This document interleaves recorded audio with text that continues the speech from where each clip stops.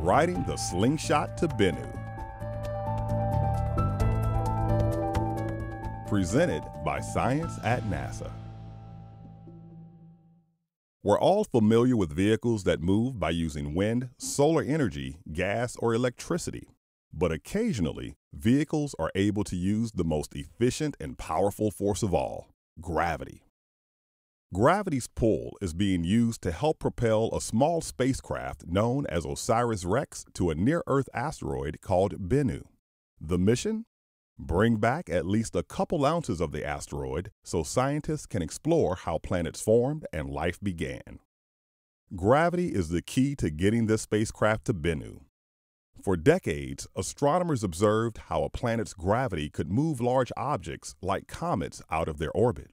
Then, in 1974, NASA's Mariner 10 became the first spacecraft to employ the slingshot effect, also known as a gravity assist, to reach another planet.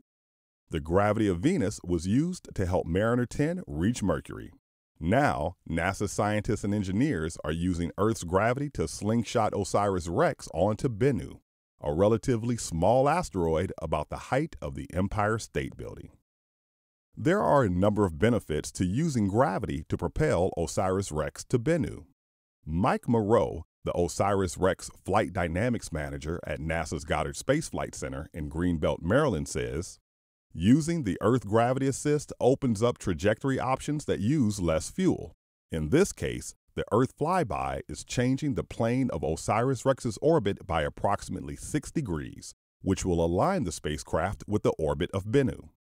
Jeff Grossman, OSIRIS-REx program scientist at NASA headquarters in Washington, D.C., adds, the spacecraft's long path to Bennu, including the Earth gravity assist, was carefully chosen to allow it to reach the asteroid, conduct all of the necessary rendezvous maneuvers, and get back to Earth within the amount of fuel the spacecraft can carry on board.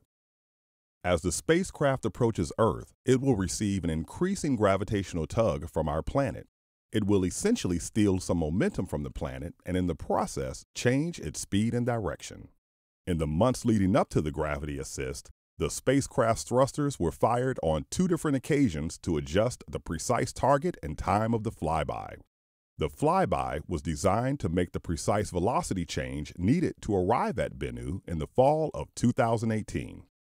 Moreau notes, OSIRIS-REx will fly by the Earth at an altitude of 10,700 miles or 17,200 kilometers and will be traveling too fast to be completely captured by Earth's gravity. So how much kick does Earth's gravity add to the spacecraft?